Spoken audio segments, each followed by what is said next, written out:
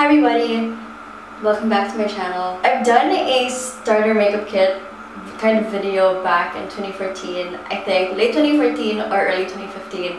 I honestly can't remember, but I will be sure to link it down below because it is a walk down memory lane. I believe that everything I used back then is totally different from the products I am using at the moment. I did switch out some products and I'm now using a lot more creams because I like the way they sit on my face.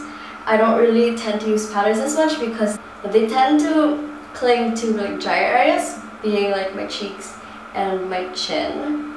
Everything I've got in front of me is a mix of drugstore and high-end. I am no dermatologist or beauty expert. Everything I'm using today is stuff I've tried and tested out myself, and the things I will be mentioning might or might not work for you, so just please keep that in mind and don't give me any shit if a certain product makes you break out and vice versa. I'm basically going to do this in the order in which I would apply stuff onto my face. I don't really use everything on a daily basis. I don't wear makeup on a daily basis, just if I feel like it. I'm pretty content with the way my skin is, and I think as I've grown older, I have definitely appreciated what I've been given. So yeah, just a little disclaimer there. The first product I'm going to mention is this Embryolisse Lite-Creme Concentre. I don't speak French, so don't give me shit for butchering that. It's basically a priming moisturizer, and I typically use this prior to applying makeup or if I'm in a cold country because this is definitely a bit thick, at least compared to the moisturizer I have been using as of late. But this does feel quite thick in the tube, but comes out a bit milkier once you do squeeze it out. Lot means milk in French, so therefore it is already a given that it's going to be a bit of a milky consistency. The only downside to it is that it does have a scent, but this product is said to be for all skin types. It is dermatologically tested, so it most probably won't break you out. You can pick this up in any French pharmacy or I believe online. I stopped wearing foundation, I'd say 2 or 3 years ago, just because I don't need it. I would only wear foundation if I did have like a performance or wanted to like even out any redness, but my skin's been pretty good and I've got pretty good genes, so I don't really typically need it. Like the only time I will use concealer is if my eye bags look really bad or if I'm breaking out or look really tired. Either of the three, this is the Glossier Stretch Concealer in the shade Light Clear 10. I believe there are only 4 shades when I picked this up, but there are 12 shades now, and I think if you do compare it to everything, this would be either G11 or G12. Pale, so I do use the light one, but it looks like this. And what I love about this concealer is that it's very malleable. In terms of its texture, it feels very balmy, and it's definitely the nicest concealer I've ever used just because it is easy to blend into the skin and it looks very natural, which is always a plus because I'm not really a huge fan of high coverage products. I like it when my makeup looks really natural. So I tend to just use this around my nose because I get red here, or under my eyes if my eye bags look really bad. But you can use this all over the face, just like be sure to blend it out with a damp sponge. Powder is a product that I only use if it's really hot or if I am wearing a lot of makeup on my face. I used to swear by the Rimmel London Stay Matte powder, but that has looked so dry. I switched out to this NYC Smooth Skin Loose Face Powder in the shade 741A. It's just a translucent powder. I typically just use this powder if I want to set my face. The wonderful thing about it is that it sets the face without making me look too matte. I'm pretty pale, as you can see on camera. It's really sad because I do live in a tropical country. But I use this Milk Makeup matte bronzer. I just dropped it. I use this in the shade Baked, and this is the only cream bronzer I've ever tried. I used to use the Too Faced Milk Chocolate Soleil bronzer, but it is a powder, so I switched out to this. This is a very blendable product. It's easy to use.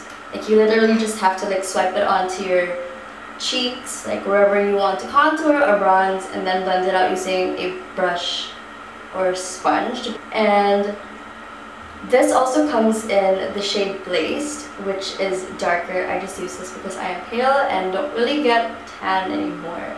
Blush has always been a hit or miss product for me because I get really red easily, and I end up looking like Raggedy Ann if I do have too much blush on.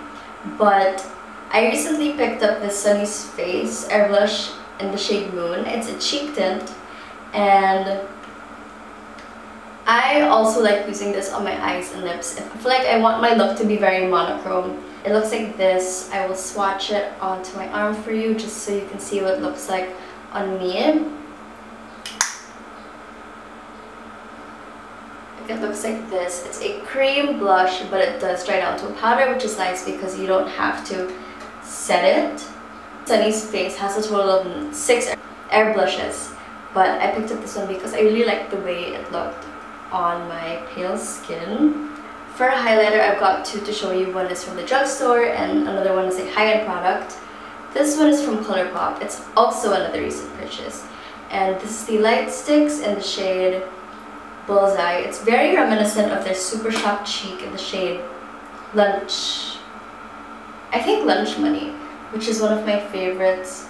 But I honestly prefer the Light Stix. Like, you can't really see it, but it looks like it's this one over here. The thing I love about this product is that it's a cream, so it is easy to blend, and although it is similar to the Super Shop Cheek highlighter in terms of its consistency, this one comes in more product, so it's definitely worth the money. There are like a total of 8 shades to choose from, but I've got this one, the shade, I think it's called Starbright, which is very reminiscent to Flexitarian, and then Flying High, which is reminiscent of Over the Moon. But I wouldn't recommend the third one because it just comes out very glittery. You don't really see much on your face. Like, you have to build up the product in order for it to be seen. And the next one is the Fenty Beauty Kilowatt Freestyle Highlighter Duo in the shade Mean Money / Hustle Baby.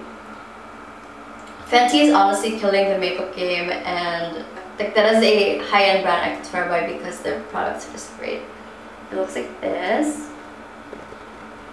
This one is the shade Hustle Baby. It's quite similar to the Super Shop Cheek highlighter in Wisp, and then this one is a paler pink called Mean Money. I use these together just because I like the way they look when used in tandem. You can definitely use them on their own, but I would recommend using them together just because of the way they look on the face. For the eyebrows, which is definitely a crucial step, brows frame the face, and you can't really fill your brows in the way other people do because everyone's brows aren't the same. Like, this one, like for me, this one is a lot longer than this one, and I find that I don't really have to apply too much product because this one's definitely fuller. Like, everyone's got one good brow and then the other one's just like meh.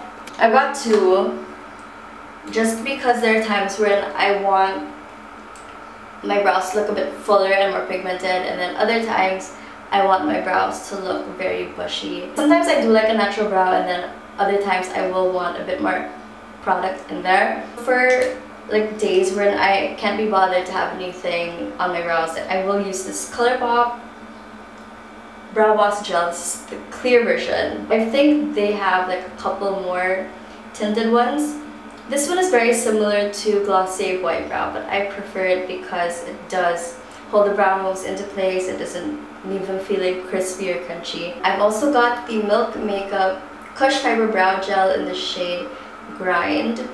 This one, like, Milk makeup products are vegan, and given that they are vegan, they cannot use any animal products. Milk makeup uses cannabis oil or CBD oil as a binder as opposed to beeswax, which is a more common component in makeup products.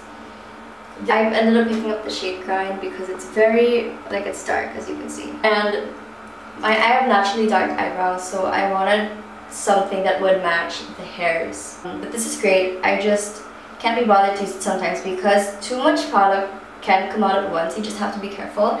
And I feel like this will be easier to use once the product has dried up a bit. For the eyes, this is the ColourPop Super Shock Shadow in the shade Sidekick. It's a very bright coppery orange color.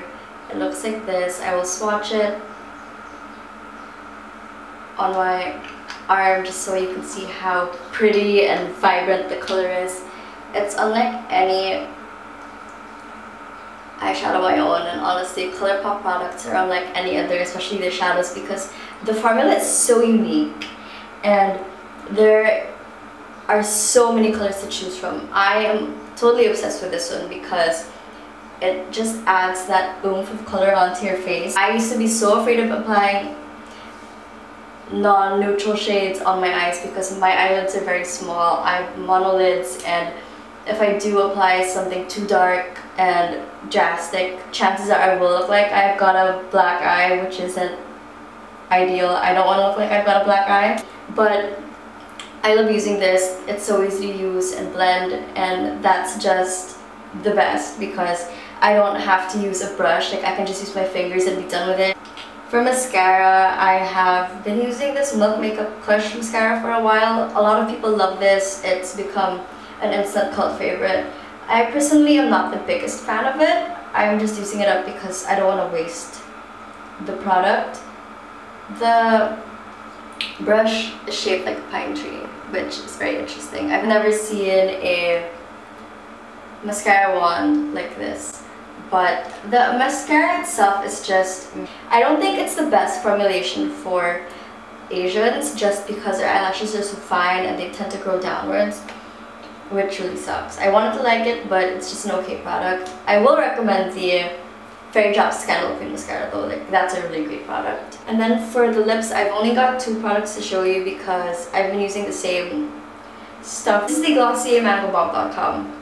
I've also got it on birthday, but this is the one I've been using quite a bit because it's tinted. I have pretty pink lips naturally, but this one, it just turns up the pink a bit because it is tinted.